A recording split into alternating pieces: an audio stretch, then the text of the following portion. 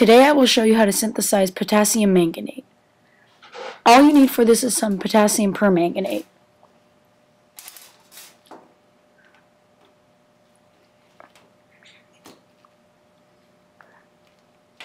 Basically, the preparation for potassium manganate is the decomposition of potassium permanganate by heating. So I take a small amount of potassium permanganate and add it to a test tube. You can scale this up, like most of my experiments. A lot of my experiments I do in small quantities because I usually don't keep the things I make, but I'm giving a tutorial to people who want to keep it. There's my alcohol burner, which is my heat source. You can use a lighter, or a torch, or a candle, though I'm not sure if a candle's hot enough. Probably is, though.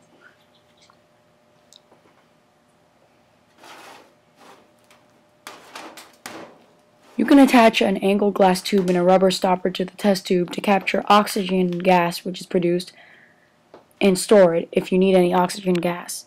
I'm letting the oxygen gas go out into the air, but you can store it because if you ever need oxygen gas, this is a way to make it and make potassium manganate. You can see that the contents in the test tube is becoming a little foggy. This is due to oxygen and suspended particles of potassium permanganate.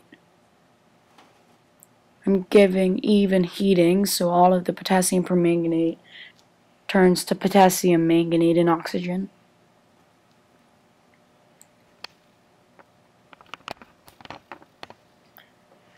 Here's a beaker of water. You'll see the distinct green color of potassium manganate. It only lasts a few seconds because it turns back to potassium permanganate. Do you see it? It's green. But a few seconds later, it becomes purple and turns back to potassium permanganate.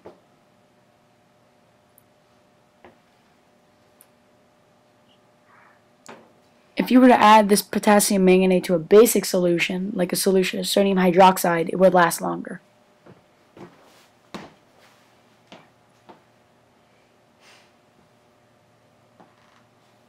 For some reason, green potassium manganate stays as green potassium manganate in basic solutions than water or acidic solutions where it turns to potassium permanganate.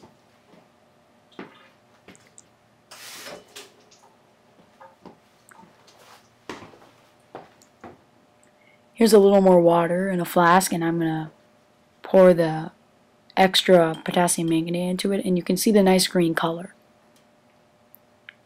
But it soon turns to purple.